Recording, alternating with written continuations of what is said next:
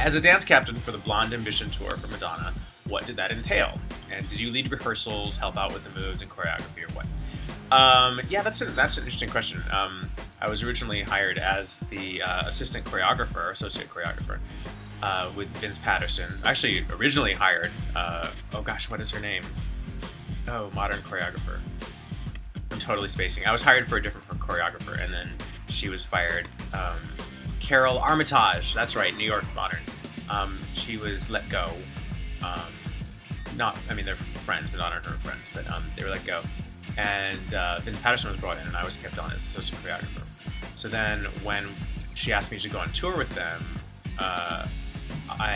part of the offer was then that I could be the dance captain as well. I don't know how that wasn't, you know, a carrot at the end of the stick or not, but whatever, I was dance captain. I feel like you're asking a double-sided question. Like, dance captain is one thing, and associate choreographer is another. Dance captain. Well, associate choreographer is someone who helps the choreographer create what they need to create. Helps teach the choreography, helps come up with steps and timing, helps nail the timing, helps create moves with the choreographer, and then also cleans all the dancers. Cleans in the I guess non-dancers are going, what? They clean you?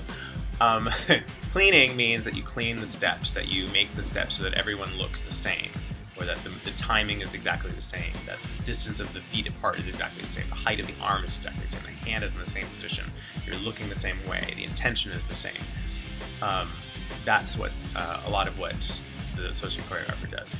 I also taught Madonna a lot of her steps, specifically for Open Your Heart and all that stuff. It was so funny. The first thing I ever taught her was Open Your Heart, and I was like, oh, open your heart to me, and I was like giving her very like on the lyrics. She's like, I want counts. I was like, but I don't have counts and I don't know counts. I'm terrible at that still to this day, making counts. I was like, it's so much easier just to learn it on the lyrics. Can't you just do it on the lyrics? Anyways, whatever.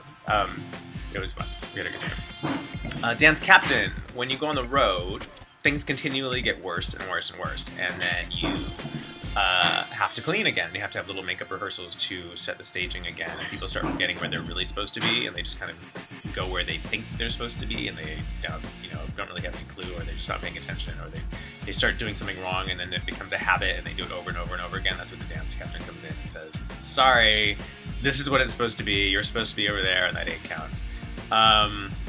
Yeah, so non-dancers, that's what all this is. Oh, here comes somebody down the runway, down the driveway. Yeah, I'm in Italy at this recording studio. So, ciao tutti i miei amici italiani. All right, that's it. That's what the dance captain does.